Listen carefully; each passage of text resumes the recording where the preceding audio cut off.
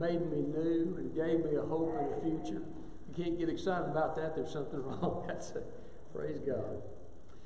We're in Philippians chapter 4 and verse 10. Philippians chapter 4 and verse 10.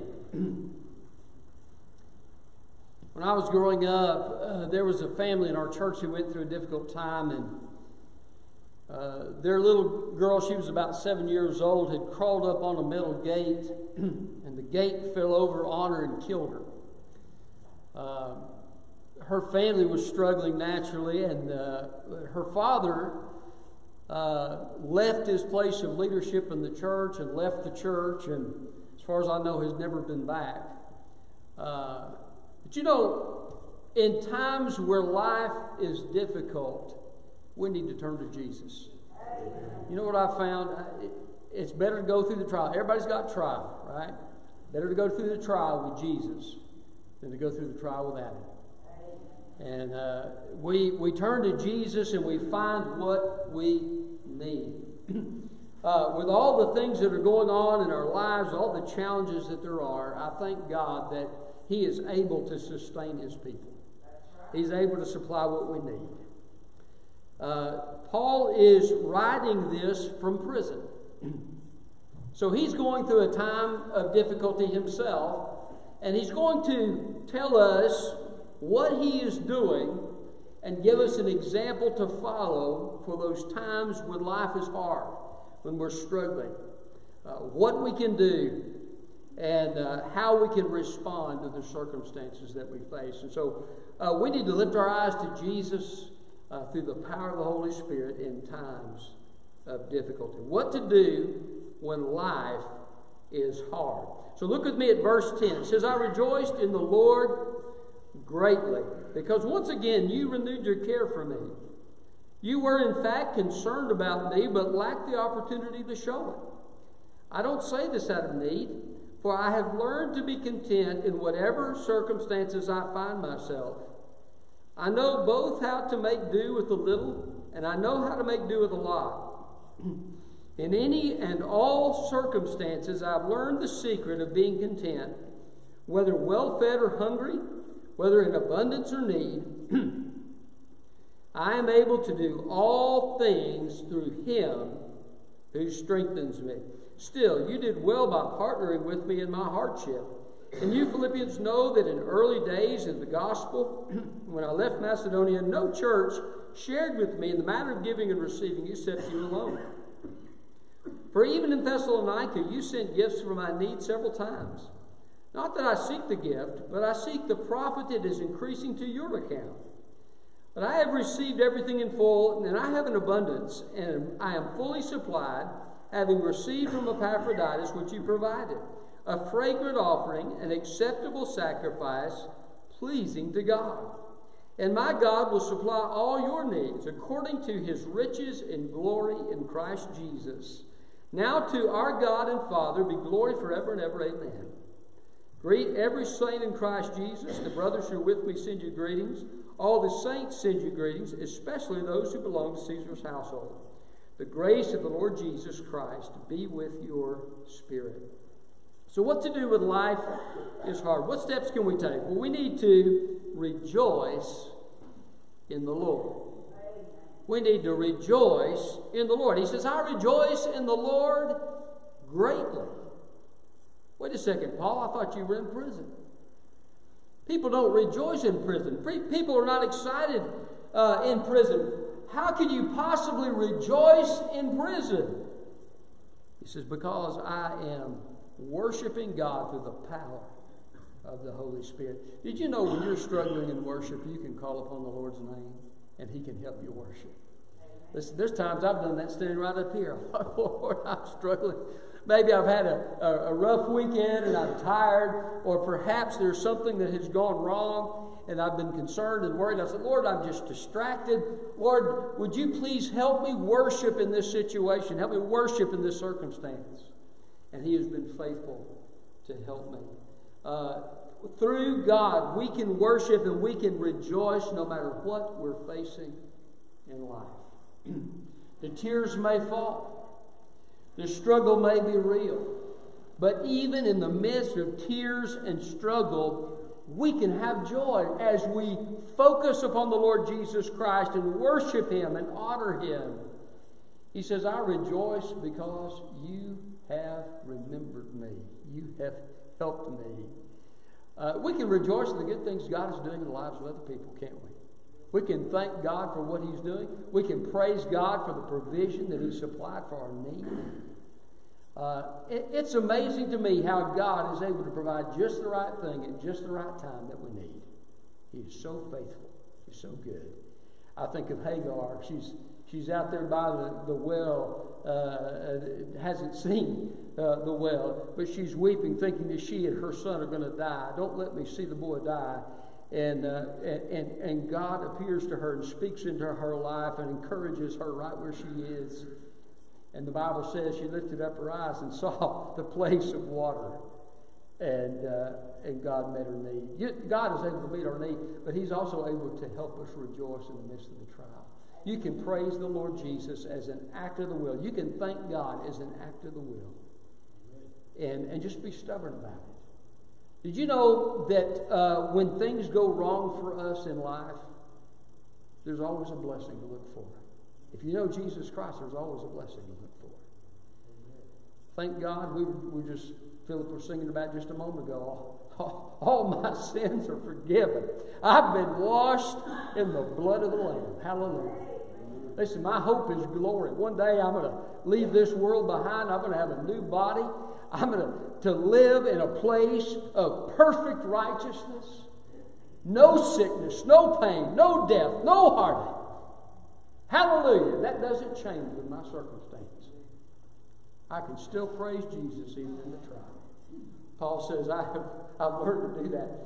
I've learned to rejoice in the Lord. So here I am writing from the prison cell rejoicing. So, how do you deal with life when it's hard? Well, what do you do? Well, what steps can you take? You can rejoice in the Lord. Secondly, you need to learn contentment. Learn contentment. Verse 11. I don't say this out of need, for I have learned to be content in whatever circumstances I find myself. So, they've sent Paul a gift. You know, in those days, it wasn't like today where if you went to prison, you got 3 squares a day in cable TV. Back in those days, when you went to prison, you were in prison. I mean, they didn't supply you any clothing. They didn't supply you any food. If your friends didn't bring it to you, you just went without. And so, he says, I have learned to be content. I have learned, how could he be content in the circumstances he was facing? Because he knew God was with him. He knew God was able to take care of him. You see, he's not manipulating the Philippians to try to get more money out of them. He's not saying, listen, yeah, it's about time you sent me some money. How about sending me some more? You know, I remember a few years back, there was a fellow that said, I'm going to die if you don't give this much money. I didn't send him any money. But anyway, listen, if you know Jesus Christ, you don't have to rely on the gifts of people. God may use people, but God is your supply. The Lord is the one who supplies our needs. So Paul says, I can be content. Why? Because I'm not worried about what tomorrow brings. I know who walks with me in that tomorrow, and he is able to supply what I need. So I can be content. Paul elsewhere says, I'm content in hardships. I'm content in persecutions and in weakness and all of these things, sickness, all of these things. Why? Because when I am weak, I have found that the power of God rests upon my life. When I'm struggling, I found that God comes alongside and gives me the power and the strength I need. I can be content. Jesus said, be content with what you have. A man's life doesn't consist in the abundance of riches.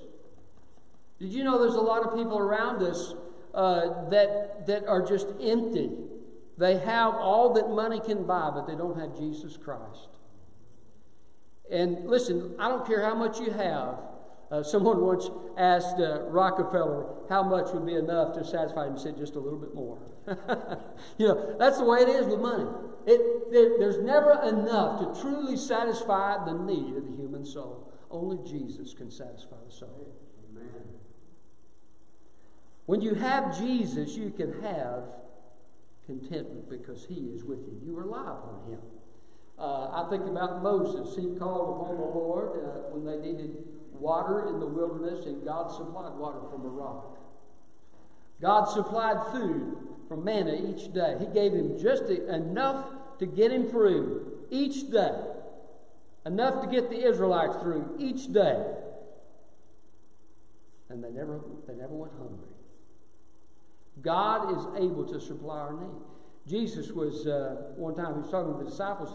They said, well Lord, what are we going to eat? And he said, I have food to eat that you don't know about. He's talking about the spiritual riches that God supplies. Listen, I'm going to tell you something. There's a deeper hunger of the soul that only Jesus can fill. And when you have Him, you can have contentment, even in difficult circumstances. So he says, I've learned to be content. I've learned to have much. I've learned to have little. I've learned all these different... But why? Paul was traveling from place to place. Some places, people were very generous to him and took good care. Other places, they were poor. They didn't have a lot to give. And so he learned whatever situation he goes to, Jesus Christ is with me. I don't have to fear. He will supply my need. So learn contentment when you're going through a difficult situation. What to do when life is hard? Rejoice in the Lord. Learn contentment. Thirdly, rely on Jesus.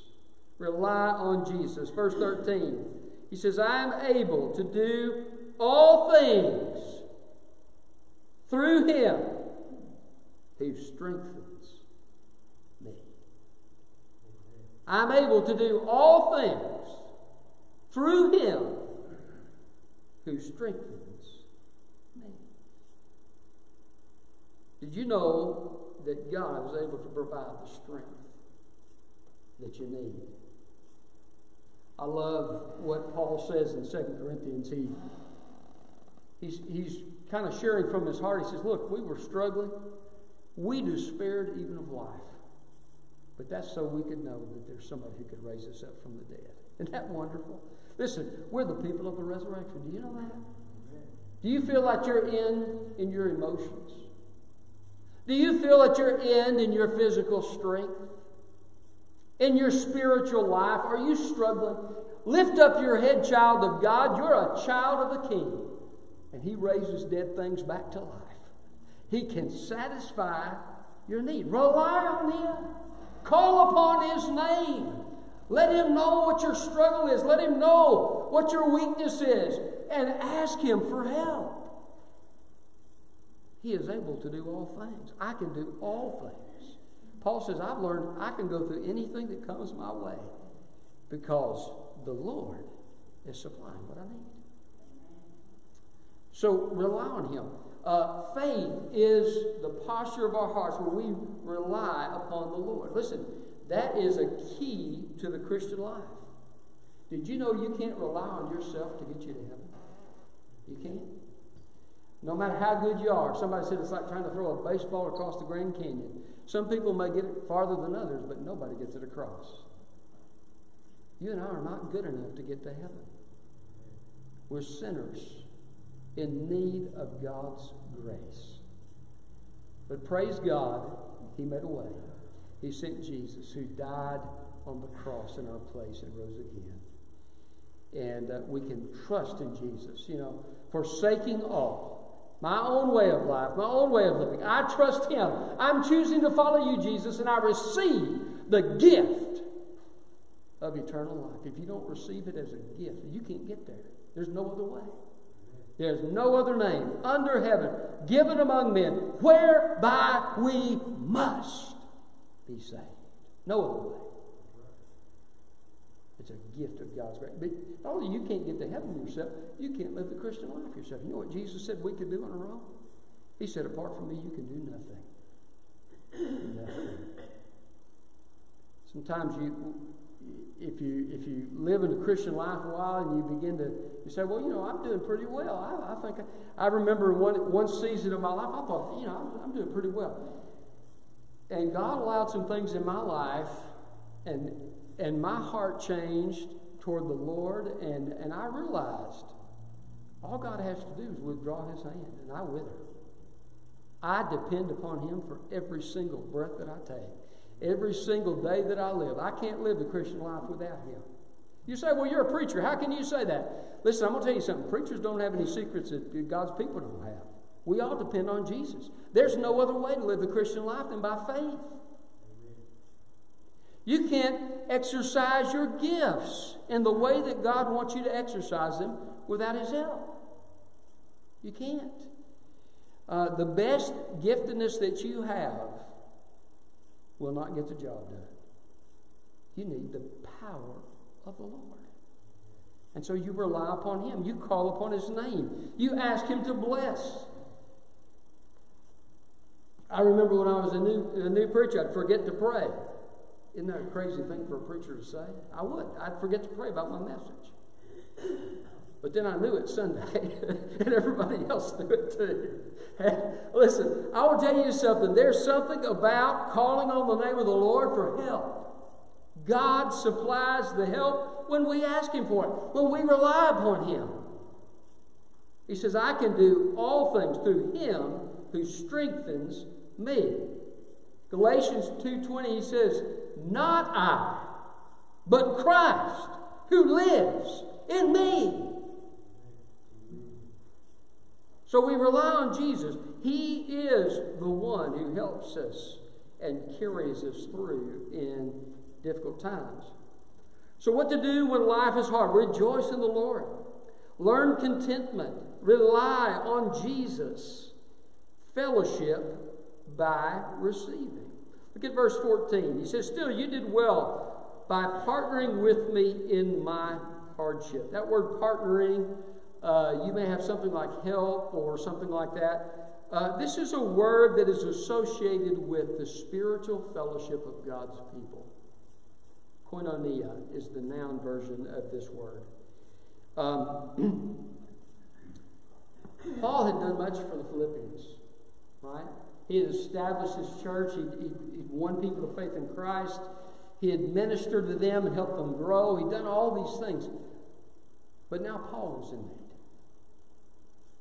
And so the church is now reaching out to him and providing material resources for him to help him in his time of need.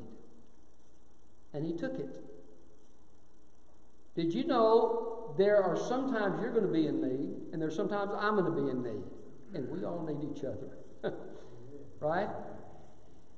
Sometimes we just need to fellowship by receiving. If you're going through a difficult time, can I tell you something? Don't be ashamed to go up to a brother or sister in Christ and say, hey, I'm struggling. The devil's eating my lunch, or I'm struggling with my family life. I'm struggling in my job, or I'm struggling, and let somebody know and ask them to pray for you. I prayed for a lot of people over the years, but sometimes I need prayer. Sometimes I go to, I've got some folks I'll go to, I say, would you please pray for me? I am struggling. We fellowship by receiving. So a lot of times we think of fellowship, well, what can I do for somebody else? And that's good. We should think that. But fellowship is also receiving. You come here to this church to gather together. You hear a message, you're receiving, right? You're also giving as you pray for others. Maybe they share a need, or maybe you say a word of encouragement. You're ministering to somebody else. Perhaps you offer to do some kind of service during the week to help somebody out. So there's this give and take that happens. And sometimes you're on the mountaintop and your brother is in the valley. And then sometimes your brother's on the mountaintop and you're in the valley. But we're all here for each other. And sometimes we're good at giving, but we're not good at receiving. Paul fellowships by receiving. And I think fellowship is at its best when all of us are receiving and giving to one another. It's a beautiful thing. Sometimes that fellowship may be help a finance issue. Our responsibility in that case is first to the members of this church, right? And then as we're able outside. But listen, we fellowship together. The early church, did you know some of them sold fields because there were some people in the church that were poor and were just in urgent need? They sold fields to help their brothers and sisters in Christ. That's the fellowship that was happening there. Sometimes fellowship might be instruction in how to live life. That's a great way to bless somebody else. Sometimes you need that instruction, don't you? Did you know one of the gifts that God talks about in the New Testament is the gift of wisdom? Why do you need the gift of wisdom? To share that wisdom with somebody else who needs it, right? I thank God. I've had some people over the years that I've been able to go to and say, hey, I'm struggling with such and such. And they just have all this wisdom, and they'll speak into my life. And what a blessing that is. If you need wisdom, that's another way you can receive from the body of Christ. And we could go down a list. There's many ways we can contribute to one another and help one another. But this fellowship by receiving is important. When that time comes when you're struggling, in the wisdom literature in the Old Testament it says, two are better than one because one can help the other. But woe to the man who falls down and there's nobody to lift him up. Listen, if you're struggling, don't be afraid to have God's people pick you up. That's what we're here for, right? So fellowship by receiving. All right. So what to do when life is hard? What steps can we take? Well, rejoice in the Lord. Learn contentment. Rely on Jesus. Fellowship by receiving and express gratitude. Look at verse 15. He says, no church shared with me in the matter of giving and receiving except you alone. Now, what he's talking about here is not the regular offerings of the church in the local church. He's talking about their giving to help him in his ministry to others. Can I tell you something? You and I are doing the same thing. Brother Carlos has a ministry in El Salvador, and we're sharing with him in the matter of giving and receiving to support his ministry down there. And it's making it possible for him, it's needed, and it's making it possible for him to minister down there. And we've seen some of those baptisms on Facebook, haven't we?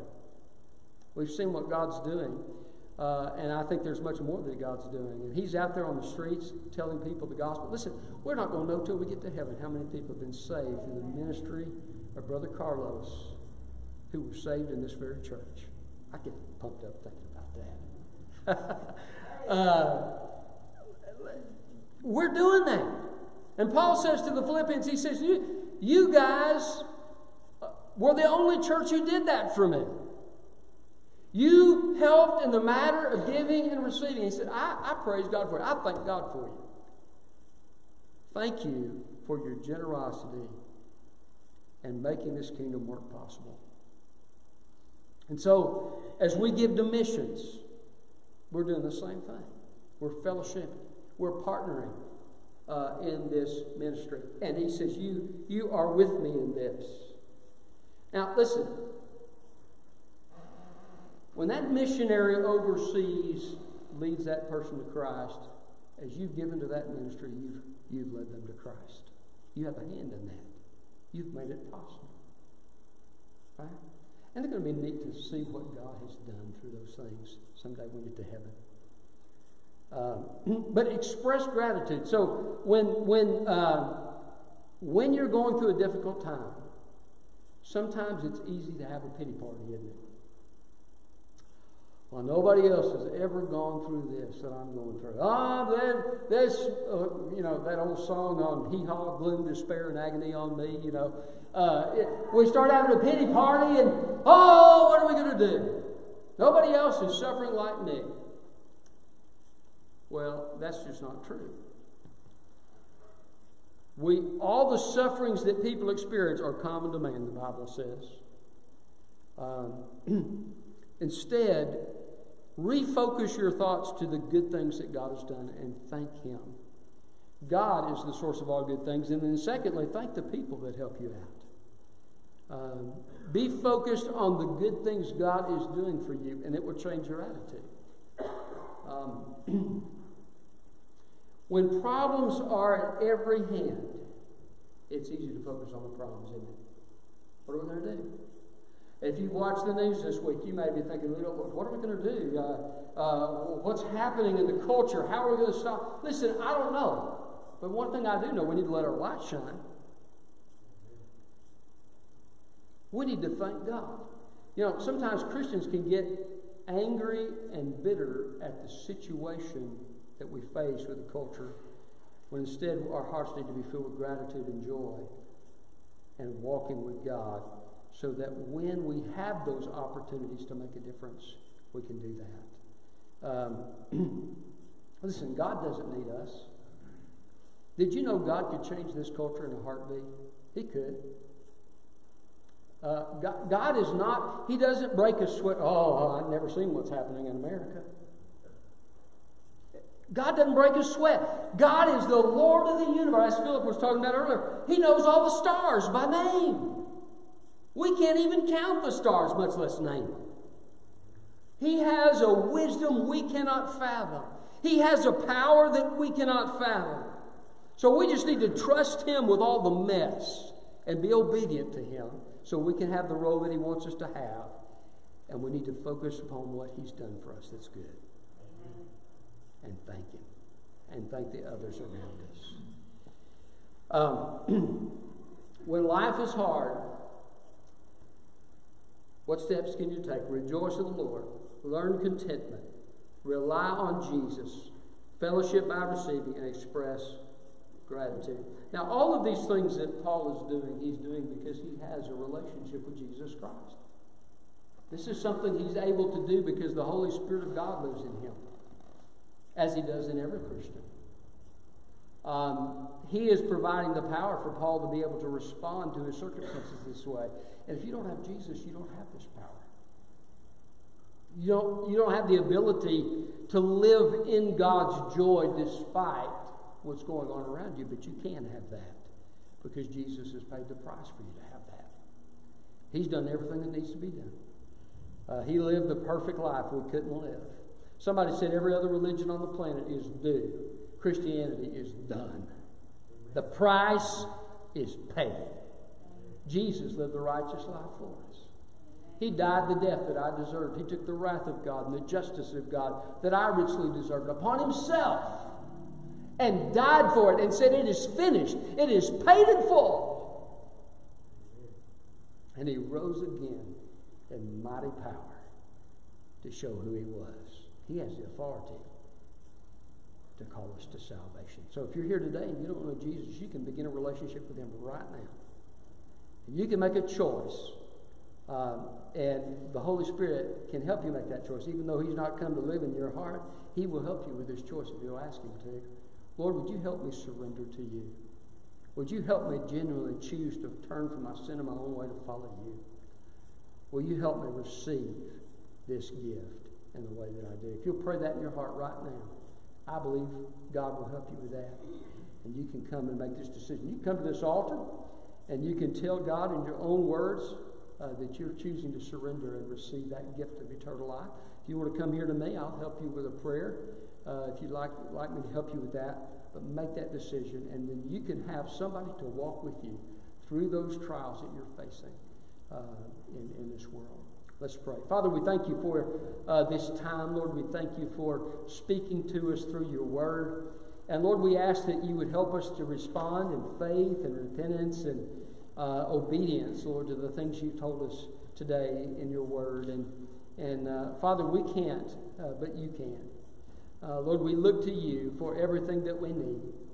And Lord, for those who are here today that don't know Jesus Christ, I pray that today they would just choose in simple trust that You're able to help them with the living of the Christian life, they'll say, Lord, I choose to turn from my sin and my own way to follow Jesus. And I receive His gift of eternal life right now. Help them do it, Lord. I pray in Jesus' name. Amen. Amen. If you need to make a decision, you want to give your life to Christ, this is the time to do it. As the music begins to play, we begin to sing, just come on down here to the front and do what you need to do. If you need my help, just come say, hey, help me, preacher, and I'll help you with that decision. If you're here today and you have some other decision you need to make, maybe you've not been trusting God, relying on God in your life, you need to come to this altar. Just say, Lord, help me rely on you and trust you in my circumstance. If you're here today, maybe God has led you to be a part of this church and you just sense that in your spirit. This is where you're supposed to be. You can come forward and make a decision to join with this church, and we can let you know what that will entail and what we need from you and so forth. But that would be a great thing to do today. Maybe you're here today and God has put a burden on your heart for some area of ministry to serve Him, and you'd like to surrender to do that as God leads you to do it. You come as He leads. Let's stand. You come now.